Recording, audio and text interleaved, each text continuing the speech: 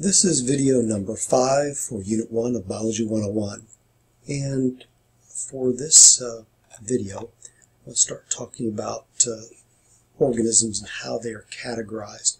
I didn't mention Corollas linnaeus, but Corollas linnaeus is the founder of our present-day taxonomic system of binomial nomenclature.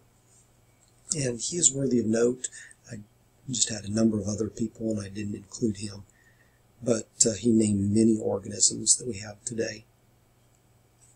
The first term that I have in this list that you see is the term prokaryote. This is a general term that is used to describe bacteria. Living organisms, one way that they are grouped is bacteria and non-bacteria. And the term prokaryote actually comes from the words that make it up. Prokaryo, pro meaning before, karyo having to do with the nucleus. And so bacteria do not have a true nucleus, unlike the eukaryotes, which generally they do. The pro means before a nucleus would have been formed. The eukaryote, the prefix u means true, so true nucleus. These organisms have a true nucleus, and this would include the higher forms of life, the protists, the fungi, the plants, and the animals. The largest designation in which a living organism can be placed would be a domain. There are 3 domains according to most biologists today. There's the domain eukaryote, or the eukaryotes, and then the bacteria are placed in one of 2, either the eubacteria or the archaea. And the eubacteria, or most of the bacteria we tend to think about, the archaea, would be those that include the hydrogen sulfide loving bacteria, those you find in hot springs and the deep sea vents. Kingdom would be a designation within a domain. Most biologists today would refer to a 5 or a 6 kingdom system. I'll introduce the 5 main kingdoms and maybe talk about a 6th kingdom later on, but in this video just 5 kingdoms. Within kingdoms there are what are called phyla. That'd be plural, phylum is singular. If you're talking about bacteria, they're not called phyla, they're called divisions, and I'm not sure why that is. I talked to a bacteriologist who worked with bacteria day in and day out at the Animal Disease Lab before it closed, and that person didn't know. But I do know that that's one of the ways they're designated. A phylum can be subdivided into classes, and a class can be subdivided into orders.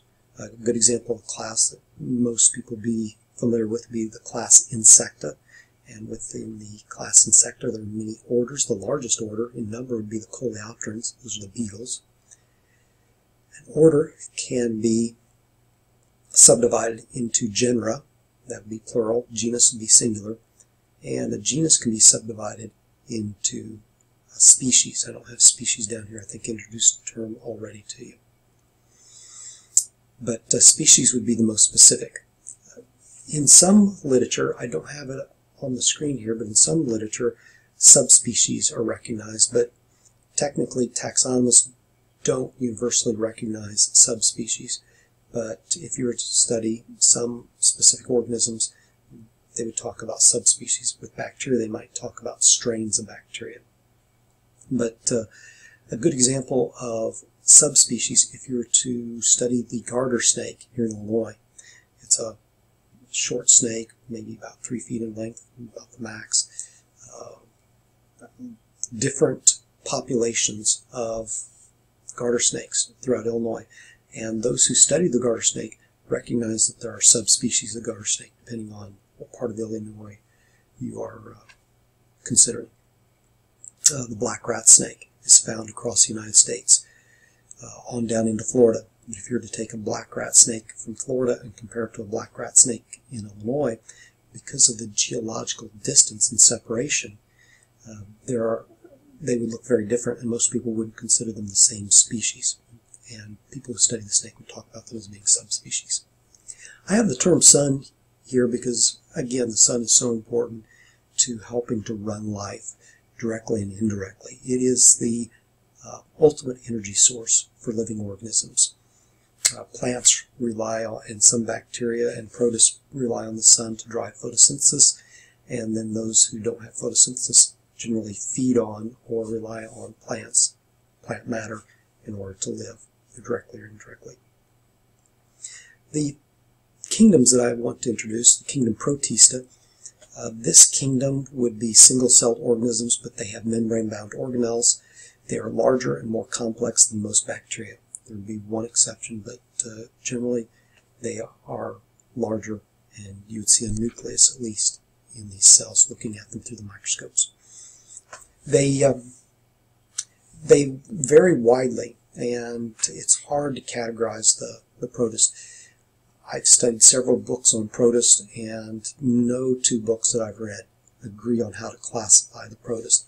Some are animal-like, some are plant-like, and they generally categorize them further below Protista by their locomotion at their mature stage.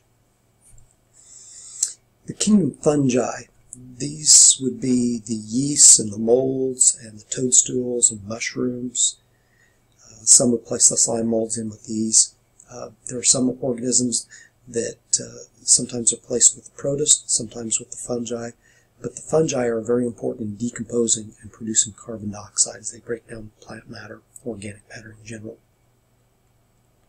The kingdom Plantae, these organisms are photosynthetic, and they have the carbohydrate cellulose in their cell wall, whereas fungi have cell walls, but they have a sterol component in their cell wall. I believe it's ergosterol. The plants are photosynthetic, and we'll talk about them in greater detail a little bit later in the semester with one chapter devoted to them. I believe it's chapter 31 if you've kept your Biology 101 text. The Animalia, these are the more complex organisms, though the least complex, the very simplest animal is considered the sponge. And there are freshwater sponges and saltwater sponges. Most people think of saltwater sponges, but most people that use sponges today actually use a synthetic sponge. Those are considered an animal. The most complex of the animals would be humans. And these organisms ingest their food, and they do not have a cell wall. Last of all is Monera, and there are a number of biologists that still recognize the kingdom Monera, but it's placed in one of the domains, the eubacteria. And the Monerans would be the bacteria. So when you think of Monerans, just think of the bacteria, and generally the ones that cause disease. And they have cell walls. Almost all the bacteria have cell walls, and they have a component called peptidoglycan in their cell wall. There's a lot of variety amongst the bacteria. Several different shapes, and most are non-modal. Some do have a flagellum or flagella in order to move. And that pretty much wraps up the lecture for Unit 1. If you have any questions, be sure and let me know.